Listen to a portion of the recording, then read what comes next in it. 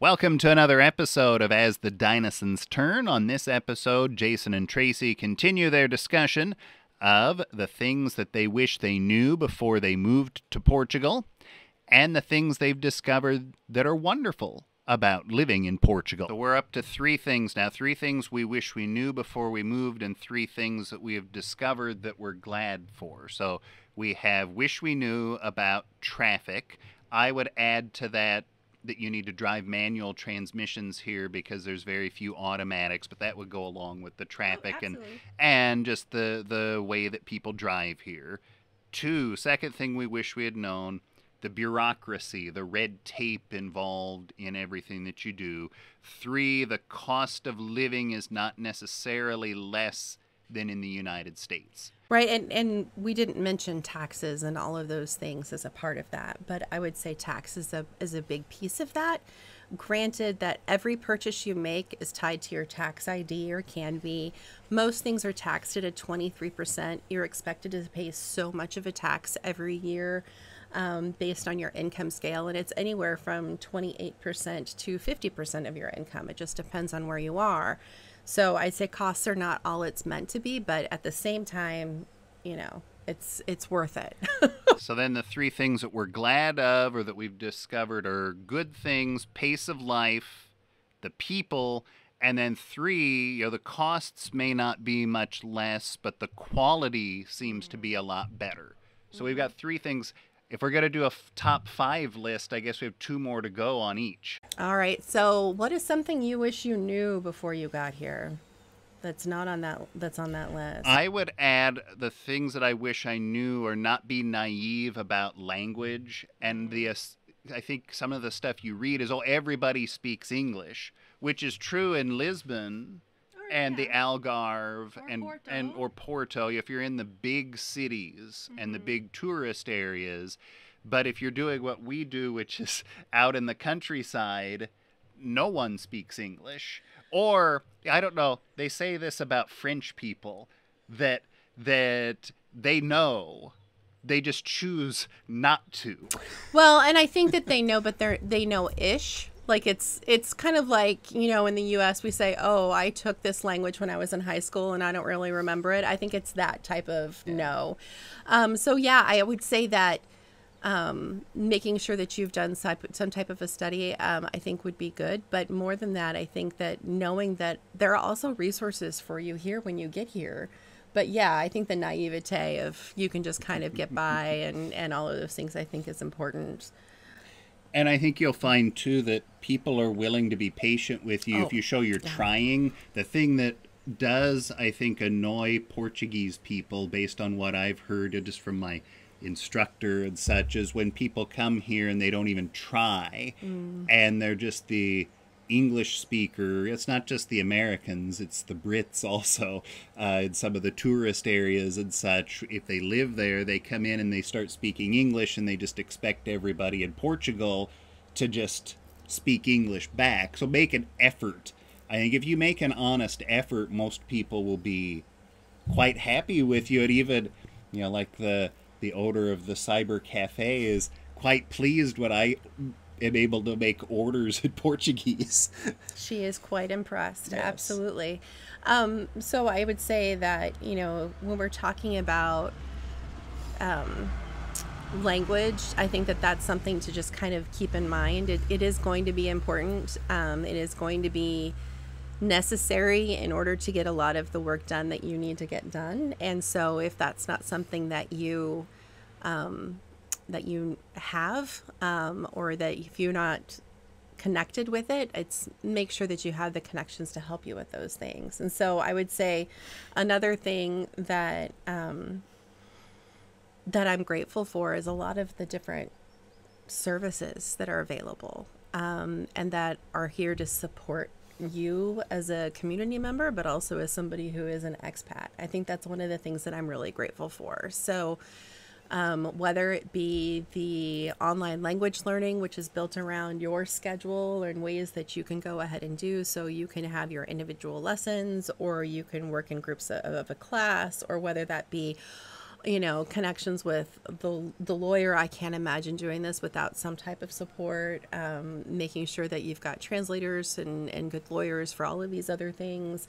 I think that the services and the quality of the services that are available, I am grateful for, because they really have helped and facilitated our life here in a lot of ways. I mean, I think that's one of the things that I just can't even imagine doing this without all of those services and those elements. And I know it sounds like, oh, well, you just also talked about people and costs. I think those are different. When you contract somebody to do a job for you or that you're working with, I mean, one, you'll be surprised by the cost.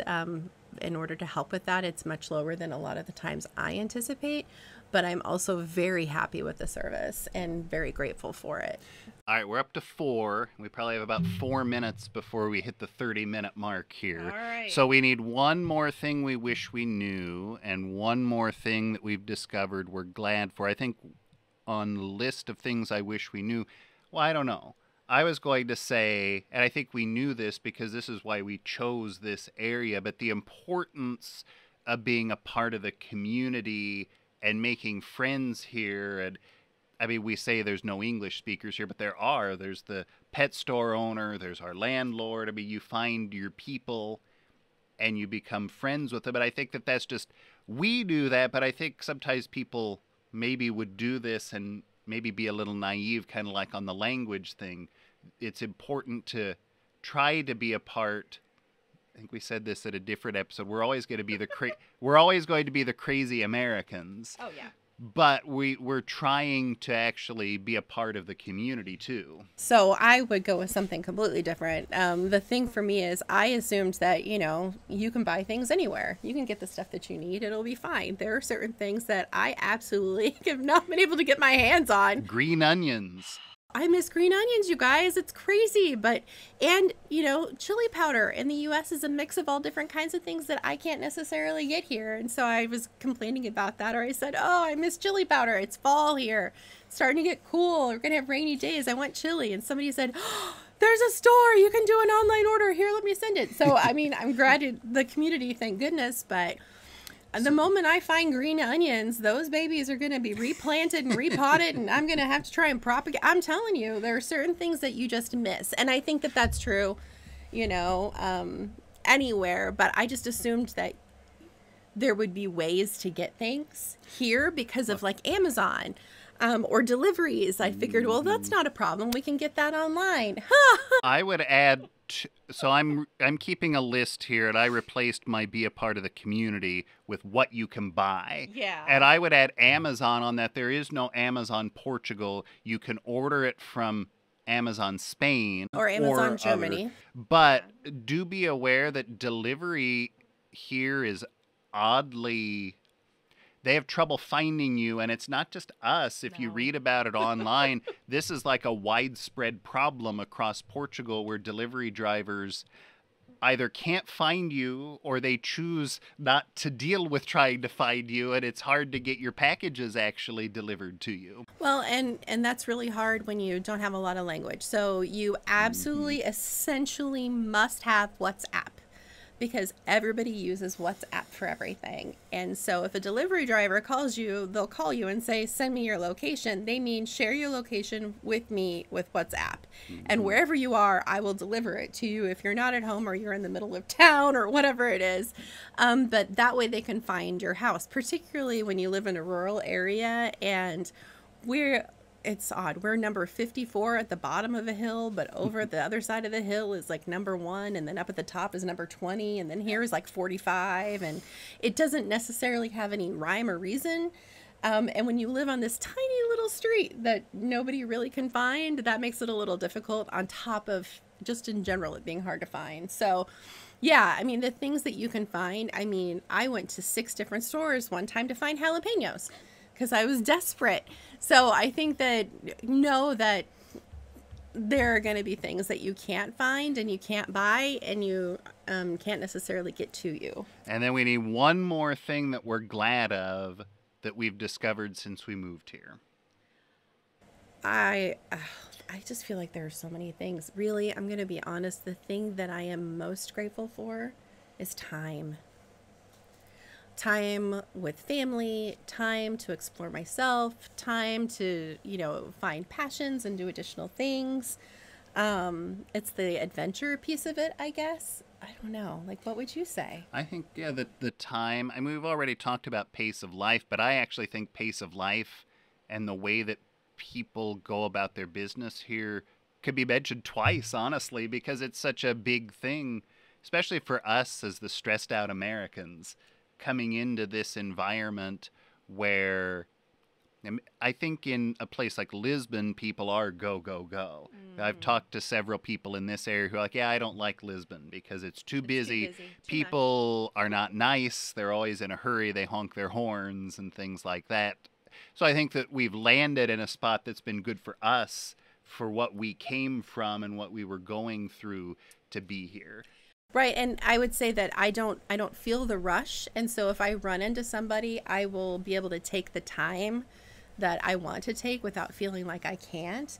But also time with the kids, time in our I mean, it's just I am enjoying being here and being there for them and with them, and even if I'm going back and forth a lot, which I'll get to go and do that soon. I have to say that for me, time is everything. And the importance, like the way you spend your time in Portugal, at least in our community, is very different. You're expected to spend your time with people and family and connections and socializing and doing things that you're passionate about with other people. And I don't feel like I felt that in the US as strong of a drive to do that. And here, if I wasn't, I think that people would, even neighbors would be worried about you. They're like, what are you doing? Yep, and conducting business, some of the people that I've started conducting business with, it's like you're expected to do things like have a meal with some wine or whatever and conversation. You might not even really talk business at that, but it's something that connects you so that down the road there's more of a connection. I think that's it's just an important thing in this culture. Yeah, the time spent on prioritizing health, well-being, and relationships, I would say, are essential. So to recap, the 5 things we wish we knew. This is not 5 things that are necessarily negatives. They're just 5 things that we wish we had known before moving here. And these are not in any particular order. This is just the order we talked about them. 1 is driving and the fact that traffic is chaos. It may be chaos in other countries too. I don't know. Parking too. Oh, parking's crazy. Traffic, parking, the way people drive, and the fact that you have to know how to drive a manual transmission. Number 2, the bureaucracy and red tape in everything that you do. Number 3, the cost savings really is not what you think it is. You're not going to save a bunch of money, at least in Portugal. You're not compared to the U.S. Number 4, language skills and the fact that unless you're in a big city or a tourist area, you must learn at least some basic Portuguese, and don't be naive about that. Right. And then number 5, what you can buy and the fact that things like green onions or chili powder or finding jalapenos that's on our list of things that we sometimes struggle to find. You may struggle to find certain things and get delivery from Amazon, for example. That can be an adventure. The 5 things we've discovered we're glad for. The pace of life is 1. 2, the kindness and just goodness of the people. Number 4, the quality. So you may not save a lot of money living here, but it seems like the quality of what you buy is better. You're getting more for your money. And the knowledge people have about the things that they're selling is definitely higher. And you go into a store where people are employed. I mean, all of those things are great. So Number 4, the amount of services that are available. And then number 5, which is related to number 1, really, is time and how people spend their time and what's important here. even the idea of the length of a day is something that I'm still starting to kind of wrap my head around. Like the idea that you get up around 7, but you're not going to bed until around 11:30 or midnight is a shift in day for me. But yeah, I have to say, just in general, I am so grateful for having made this move. And I know that we've had our struggles and we'll continue to have them. But at the same time, grateful every day that we get to have those struggles. All right, join us again next time for another episode of As the Dinosaurs Turn.